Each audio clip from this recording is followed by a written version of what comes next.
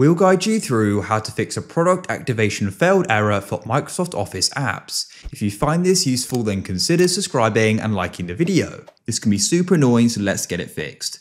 First of all, do make sure you do have a valid subscription. If you do, let's continue.